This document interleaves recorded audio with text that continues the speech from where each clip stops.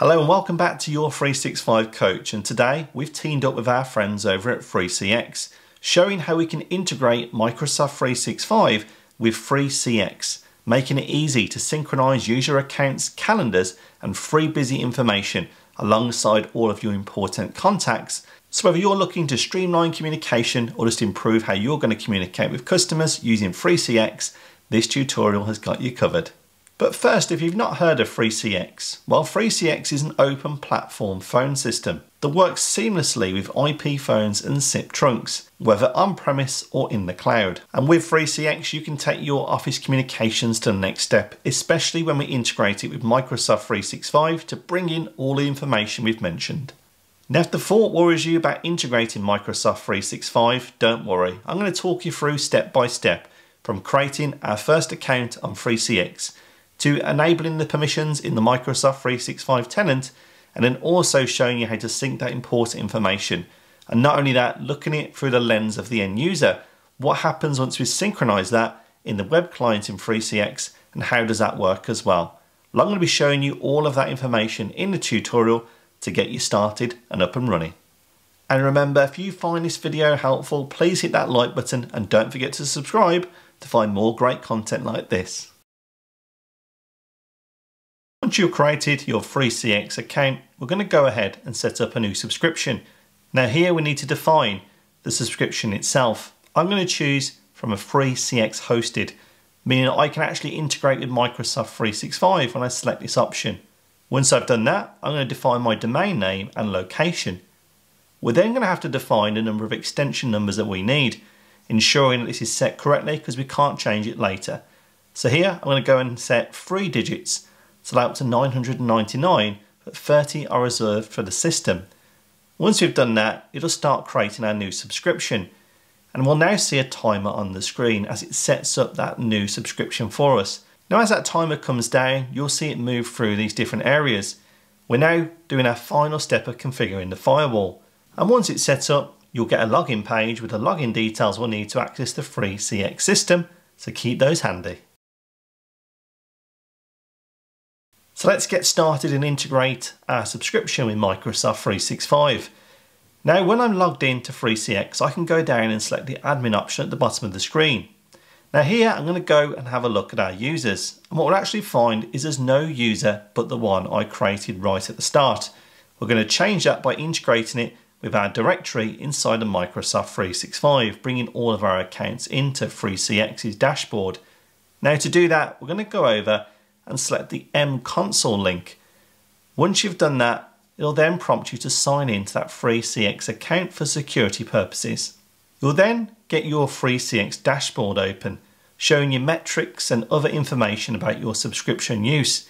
We're going to go down and select Settings, and then under Integration, select Microsoft 365. Now at this point, it can be quite tempting to go and set up sync, but we haven't set up the integration yet with Microsoft 365. So go to the top and select click here to provision 365 access. On here, you'll now need to review the permissions you're giving to the tenant and also use a global admin account, ensuring you consent on behalf of the organization. If you're happy with those permissions, you can accept this dialog, and at which point it will start the setup and the synchronization between 365. Then, when you select back, you return back into your FreeCX dashboard, where we can get started and set up all of the sync for all of those user accounts. Let's get started and sync some data. Now we've set up our integration with Microsoft 365 with the permissions, I can go ahead and begin to sync our Microsoft 365 users. And I've selected here to sync the user photo and also the Office phone extension. And I also can select a subset of users or all users. I'm quite happy to sync all of my users. I now need to define who the administrators are that have access to all of those important settings. And once again, using those 365 accounts, I can select from the appropriate people. We can also check out contact sync and ensure that our personal contacts coming from Outlook are going to be synchronized into FreeCX.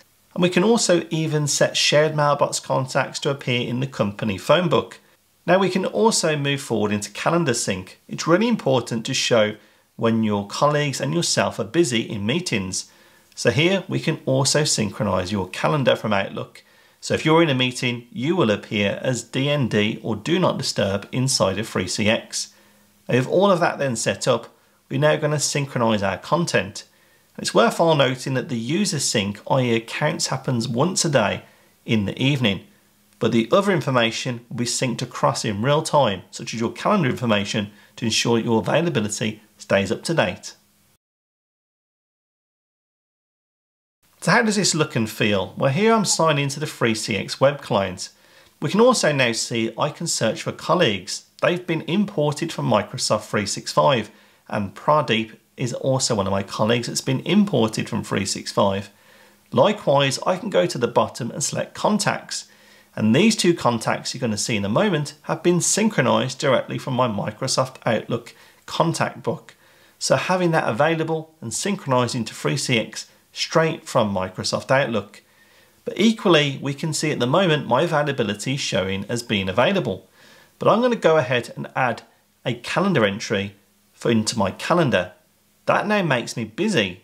And that is shown immediately in 3CX's web client, and now shows me as Do Not Disturb, effectively that red icon being synchronized directly from my calendar availability into the 3CX web client, ensuring your availability stays up to date when you're in meetings. And there we have it. We now synchronize 3CX with Microsoft 365, bringing in user accounts, calendars and contacts, all important areas to improve how you're going to use 3CX's phone platform in the future. If you like this video, please do hit that like button and don't forget to follow for more and to check out more on the 3CX website.